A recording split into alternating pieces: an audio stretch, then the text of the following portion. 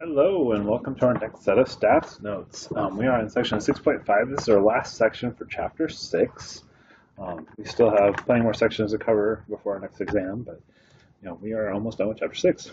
So in chapter 6, we've been dealing with these normal distributions. We've learned lots of ways to work with these normal distributions, how to find the areas under these curves or the probability percentages.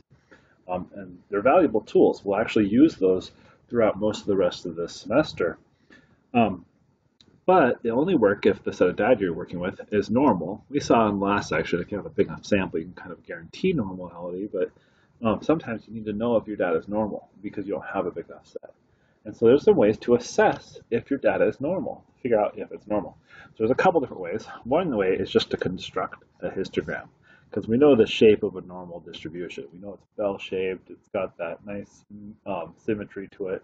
So if you make a whole histogram of all the data, then you could see, okay, that is a nice normal distribution. You're good to go. Or you can make a box plot. We saw with the box plot that was a great way to identify outliers. If you have outliers, you're not going to have a normal set of data. So if you can take your data set, your sample data, and you make a box plot with it, and you identify that, oh, there's probably an outlier here or there, or both, then that's going to tell you your data is not normal, and you're not going to be able to use those normal distribution techniques unless you have a big enough sample. The last way, and this is the way we're going to introduce because we haven't done it yet, is the normal quantile plot. So this is a third way to kind of check for normality. So this is what a real statistician would do in real life, is they would collect their data and they'd make either a histogram or box plot or both, and then also the normal quantile plot, and they'd check those plots, those graphs, and say, does this indicate my data is normal? Is the histogram a nice bell shape with symmetry and all that? Does the box plot have any potential outliers? Because if it has outliers, that's a good sign that it's not normal. And then the last one, they'll do the normal quantile plot. So what is a normal quantile plot? Well, to do a normal quantile plot, also called a normal probability plot, you do a plot of data values, the values from your set, versus their corresponding z-scores from the standard normal distribution. So we're going to do the values versus their z-scores. That's what a normal quantile plot is. It's a plot of the values from your data set versus their z-scores. So how do we construct this? Well, first thing you're going to do, you actually have to sort the data. So we always go from lowest to highest. Once you have the data sorted lowest to highest, you're going to use the sample size, whatever n is your sample size, and you're going to make values 1 over twice the sample size, 3 over twice the sample size, 5 over twice the sample size, until you have 1 for every single one set of numbers of the values. So if you have like 10 values, you go 10 spots. If you have 20 values, you have 20 spots. So that's why they put the ... because we're going to make these values for your set. And again, the bottom is just going to be twice whatever the number of your data set. So if you have 10 numbers, the bottom would be 20. If you have 20 numbers, the bottom would be 40. And then once you have enough values, you have n values, then you're going to use those values to find corresponding z-scores. So find corresponding z-scores, and we're using these as areas to the left. These will always be fractions less than 1, so you can use them as percentages, and so then you'll use those as areas and find z-scores that go along with them. And then we'll graph a scatter plot, so a graph with 2 different coordinates, the x and y coordinates, using these z-scores we got from these areas and the data sorted from lowest to greatest, this kind of matching coordinates. So graph a scatter plot, data versus z-scores. Okay, so let's look at an example. So here we go. I've got a set of data. I'm using a pretty small set of data just so we can do this by hand pretty quickly. So I got -4, 3, 5, 1, -2, and -3. And then the first thing we said is we need to sort it from lowest to highest. So we need to put this data in order from lowest to highest. So we're going to start off with the smallest number, which is -4. And then we have our next smallest is -3. Next smallest is -2. We have 1, 3, and 5. And those are our values, right? Those are the values. So that's the data values in order. Next thing we're going to do this construction where we make the 1 over twice a number. Notice the n in this case, because there's 1, 2, 3, 4, 5, 6, n is 6. So 2n is going to be 12 because it's twice as much, right? So it's 2 times 6. So to make this, we're going to have 1 over 12. This is going to be our first one because we have, we start with 1. Next one's going to be 3 over 12. Next one's 3 over 12. Next one's going to be 5 over 12. So on and so forth. We should have 1 for each number. So the next one's going to be 7 over 12. Next one's going to be 9 over 12. Next one's going to be 11 over 12. And so we're just going up by 2 on the top every time, right? You see the pattern, we're just doing odd numbers. The bottom's just staying 12. And again, you should have the same number of these as you have those. So I have 1, 2, 3, 4, 5, 6. I have 1, 2, 3, 4, 5, 6. Okay. Now we're not going to graph these numbers. We're going to take these and we're going to find z-scores. So to find z-scores, we're going to use that inverse norm. Remember, inverse norm is the way you find a z-score if you have the area. And these are area to the left, so we'll use each one of these. I'm going to call these A's.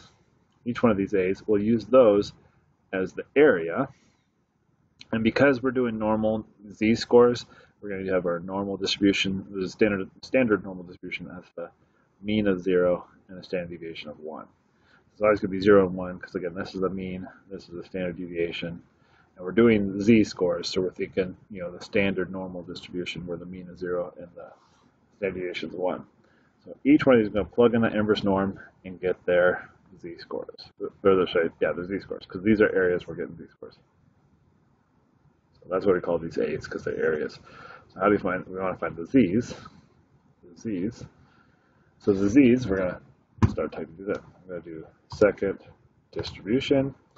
I'm going to go to my inverse norm option. So I'm doing that, inverse norm option. Area, first one is going to be 1 divided by 12. And you can actually just type these in as fractions. That works out pretty easily. So you just do 1 divided by 12, 0, 1, because we got 0 for my mean, 1 for my standard deviation. Hit enter. I'm going to type it in like that. I'm just going to hit enter again, and it gives me my z-score. So my z-score is negative 1 point, I'll put negative 1.4. I'm around quite a bit just because I don't want to have super long numbers that are hard to work with. So that's my first number. I'm going to do this 6 times, right? So each time I'm going to type that in. So second distribution, inverse norm. Going to be 3 divided by 12 for the next one. Still 0, 0, 1, still 1. Leave those alone. And I get my next value, negative 0.7 input. And then I keep going. So the next one, second distribution, inverse norm. Do the 5 over 12, still 0, 1, hit enter twice, and I get negative 0.2. Keep going, so I do second distribution, inverse norm. Yeah, 7 divided by 12. Oops, okay, that's 7 divided by 12. Okay, there we go. And I get 0.2. Now it's positive, it's positive 0.2. So do the next one. Inverse norm, 9 divided by 12. And I get positive 0.7 if I round that, so I'm going to do positive 0.7. And then last one, inverse norm, 11 divided by 12. And I get 1.4. And there's kind of a symmetry here, which not too surprising because of kind of the spacing of these numbers being kind of equally spaced a little bit. So we do get a kind of a symmetry. Now what we're going to do is we're going to graph. We use these top values, the values, as our x's, and we're going to use these z-scores as our y's. And so each one of these is paired up. So the negative 4 goes with the first number, so it goes with the negative 1.4. So to graph that, I'm going to go negative 4 for my x, and then I'm going to go negative 1.4 for my y. It's going to be right there. It's my first value. Next one, negative 3, I'm going to go negative 0.7. So that's going to be not quite negative 1, so it's down about here. Next one's negative 2. I'm going to go down to negative 0.2. So negative 0.2, that's not going to be very far down, so it's going to be like that. 1, notice this is not negative 1, it's 1. And so far they've been in order, but there's a space here. So now I'm at 1. And the next value is 0.2, so this is actually up a little bit, like 0.2. Next one is 3, so I'm over here at 3, and that's 0.7. So at 3, I get 0.7, it's like this. And then the next one is 5, so I'm at 5, and that's 1.4. So 5, I get 1.4, and it looks about like that. And that is our normal quantile plot. This is actually a way to assess if the data is normal. So you draw the plot, and then you use that to determine if it's normal. We are kind of looking for a straight line, so this is actually a good sign. That's kind of what we're looking for. We'll talk more about what we look for here in a little bit, but before I get to that, I want to show you how you don't have to do it this way. So I did it this way. You can do it by hand, where you construct all this, and we used to use the calculator for finding the z-scores, but you can actually skip this whole process because your calculator is smart enough to do this for you. It'll actually graph a normal quantile plot. So again, this is how people used to have to do it, but thankfully now you can skip this and let the calculator do it. So let's do a different set and let's let the calculator do it for us. So it's kind of tedious, and that's why it's nice to just let the calculator do it for most of the problems. To do this, to make a normal quantile plot, we're going to use technology. We'll put the data in our first list, list 1, and we'll graph the data. So we'll go to the stat plot and graph it. And then we'll use the last or sixth graph option, because that is the normal quantile plot. You actually have a graph built into the calculator that is specific for this. It's the normal quantile plot. So okay, so I'm going to do that with this. I'm going to do, remember you go to the stat option is where you go. So stat right there is where we go to edit. So I hit edit. I already typed this data in my list 1, so here I have it. So my list 1, you see I have 372, 387, 395, all that stuff typed in there.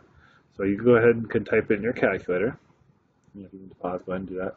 And then once the data's in there, remember to graph it, we hit second, and then the y equals does the stat plot.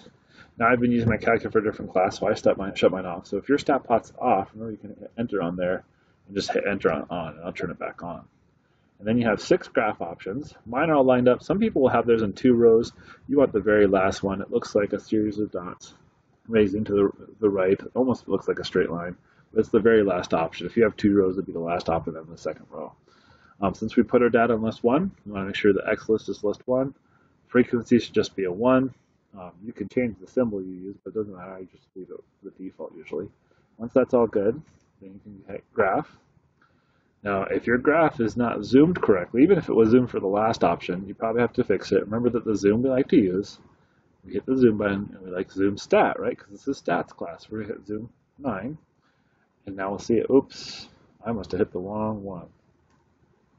That's not good. Oh, yep, I forgot to hit enter on the 6th graph. That's why I was still doing a box plot. My bad. Okay, now we hit graph, and now it's right, because now it's zoom stat. I think we actually, I might have to rezoom it. Okay, there you go. I had to have to rezoom it. So every time you use it, you usually have to zoom 9 again just to make it fix. Okay, that's what it looks like. So this is zoom stat. So this is our normal quantile plot. So graphing it. So again, we put L1, and we did the stat plot and option 6. It gave us a graph that kind of looked like this, where all these values and it looked like that. And that's what we're kind of looking for. And again, it does have this kind of basically straight line shape, and that is what you're really looking for. A nice straight line shape like this actually tells us it's probably normal. That's normal data, normal distribution. So that's kind of the basic shape we're looking for, and that's a good sign. But that's the idea. So you can graph these fairly easily. Again, you just put the data in list 1, hit your stat plot, and then graph option 6. You'll have to zoom 9 to get the nice zoom, because that's your stat zoom. And that's the way to do it. So you can see how that's so much easier than having to sit there and do all those calculations we did, because the calculator did that. Now if you want the values for this, you can hit this trace key, and it'll actually tell you the values of each one of these. So you can see how this is 351 is the smallest number. So if you look at this, 351 is the smallest number. And then it does give you the y value here. That would be the z-score that corresponded with that. So that's actually what this is doing. It's showing the value and its corresponding z-score for all of these. Here, this set had what? 1, 2, 3, 4, 5, 6, 7, 8, 9, 10, 11, 12. So instead of like 1 over 12, 3 over 12, 5 over 12, this one, because there's 12 options, actually we double that. So we did 1 over 24 and 3 over 24 and 5 over 24, and we had like 12 of those. And that's why we have different values here, because we had a different count here. But yeah, that's the idea. So each value versus its area is z-score, the z-score that corresponds to it, and that gives us this nice graph. Okay, so that's how to get the normal quantile plot. Now we've got to take that normal quantile, decide, is it normal based on that? And I kind of mentioned already that we're looking for a straight line, and that's part of it, but there's a little bit more to it. So let's look at the criteria. So to check normality, to assess normality from a quantile plot, we look at, say, the quantile plot to satisfy these criteria. So it's got two main things it's got to do. It's got to be reasonably close to a straight line. So we kind of just saw there was a little bit of wiggling, and that was okay. I wasn't too worried about that, right? Either one of these, a little bit of wiggle. Mostly, though, it's mostly a pretty straight line. So as long as we're looking and seeing a pretty straight line, that's what we want. Also, it cannot show a systematic pattern other than a straight line. So if it's got some kind of like systematic thing going on, like stair steps or like a curve shape that, systematic, then we wouldn't like that either. That'd be a bad sign. That's probably not normal. But if it basically makes a straight line and there's no obvious other pattern, we're happy. Now note, these criteria are applied more strictly for larger sets. So applied more strictly for larger sets. The bigger the set of data you're working with, the more it should look like a just straight line. That's why the first one, where I don't have that many data points and it looks kind of curvy, I'm not going to really worry that much about the curvy because in general it's pretty straight and it's a really small data set. So this doesn't have to be super perfect. The second set, I've got a few more, so I'm going to be a little bit stricter because I do have more numbers here. But again, it's still only 12 numbers, so this is probably good enough. If I had like 100 numbers or 1,000 numbers, then I might say, well, that's not good enough. I want more straight. And, the more numbers you get, the straighter you kind of want it to be. Okay, so you should be able to look at a normal quantile plot. You should be able to think about it and say, okay, is it nice and normal because it's relatively straight and there's no pattern? So you'd look at stuff like this and you say, okay, well, you can see they even drew the straight line here. And there's a little bit of deviation, but, there's not that many points, so we would probably call that normal. So we'd say yes, normal, because it's a nice straight line. It's straight. There's no obvious other patterns. It just looks like a straight line. This one, it looks fairly straight, like it kind of follows the line, but you also notice this really specific curve pattern. And so this one we would say is no, it's not normal because it follows a pattern. You can kind of see that pattern where it's kind of following this curve shape. So that's not going to be considered normal. And so we wouldn't want that one. It follows the pattern. This one, you'll notice that it's straight here, but then you notice that there's actually values going all the way down here, and so it's not very straight at all, right? Because it kind of has a straight part, but that dives down here. So this is no, because it's not straight. Too many values to be that crooked. That's not the kind of straight we're looking for. Last one here, not very many values. They're fairly straight. So you can kind of see how they're close to that straight line there. That one, yeah, that would definitely be normal. That's what we're looking for. So this is one thing statisticians do. They take their set of data they collected, their sample data, and they graph it. Again, they can check the box plot for outliers. They check the histogram to make sure the shape is kind of normal. And then the other thing they do is they graph the normal quantile plot and see, does it make a relatively straight line? The straighter the line, the more they can say, yeah, this is normal data. I can use all the techniques we get to use with normal distributions. But if it's not very straight, well, then you got to go use more advanced techniques. And thankfully, we won't have to really cover those because we're doing intro stats. But yeah, real statistician, someone who's got to get a career out of this, if they had non-normal data, they'd have to go back and use those techniques that are really a little bit harder to use, but they don't really like to look at. So let's do one more. So we'll do this set. Again, we're going to create the normal quantile plot and decide if it is normal from that. Now, I cheated a little bit. I put this in my calculator again already, so I don't have to do it again. So go to my stat edit. I actually put it in list 3. So this is the data right here. I put mine in list 3. You can put it in whatever list you want, but I put mine in list 3. When I go to graph it, though, so when I go to my second stat plot and I go to graph it, I do have to change my list here because I put this in list 3. So I'm going to put this as list 3. So we had second, list 3. So now it's graphing this data. So go to your stat button, hit edit, type this data in. If you put it in list 1, then you can just keep using list 1. But I put it in list 3, so I got to use list 3. Second stat plot. Make sure again that it's on the 6th option. You want the 6th option. So again, we're going to put this. I put in the list, and we're going to hit stat plot, and then the 6th graph, and then we just hit graph. Now it's not showing up, but that's because again we're zoomed on the previous set of the data. So every time you do this, you're going to hit that zoom and hit that 9. And so again, we'll have to zoom 9. After you do all that, you get a graph. It looks like this. You can see how there's that data. And so if I draw my kind of rough graph again, I'm going to have something that kind of looks like this.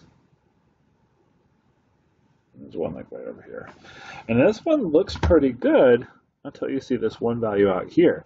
This is not very good because this one out here is really far spaced away from the rest of them, right? It's kind of way far away from the rest of them.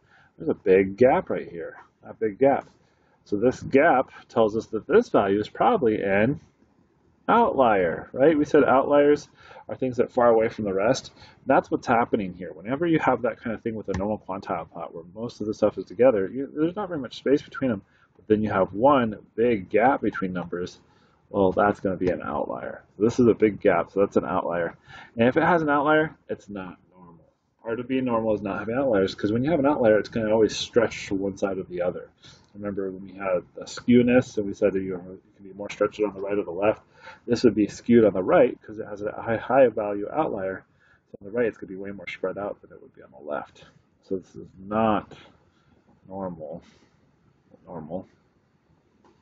because outlier. In fact, we could go back and do the box plot graph. If you do your second stat plot again and do the box plot, just do the one that shows the outliers. Remember, this is the first option, shows the outliers because it's got the two little dots. If you do that option, graph it, you'll see that they mark that as an outlier as well. So your box plot would agree. It also says that's an outlier. Everything else works pretty good, but that guy's probably an outlier. So since it has an outlier, it's not normal. But again, that's one thing we can do to assess normality is the quantile plot. The box plot helps. Histogram, you can always draw the histogram. That's actually another graph option. So if I do the third option, that'll give us the histogram. And you can graph that. Again, you'll have to zoom in most of the time. And you can see how most of that is here, but then we get the one value over here. So again, you can see how it's not normal because that one value out here, that's that outlier, it kind of skews it and all that. So those are other different ways you can check for normality. And again, when we're doing statistics, we want to work with normal sets. So it's good to be able to check for normality before we do that. We're not going to actually make you do a lot of normality checking throughout the rest of the semester. So this section probably isn't the one that's going to really come back to bite you as much later on. Once you get through this homework and this exam that's over this section, you won't see a lot of this in like the last section. You will, however, see a lot of normal distributions from here on out. So where you were finding z-scores in areas using the inverse norm and the normal CDF, that will come up a lot. You'll see that throughout the rest of the semester. So that's it for Chapter 6. Next time we get to move into Chapter 7, which is kind of introduces some of the really important materials we'll use the rest of the semester. So Chapter 7 is going to be fairly important, and that's coming up soon. We'll see you there.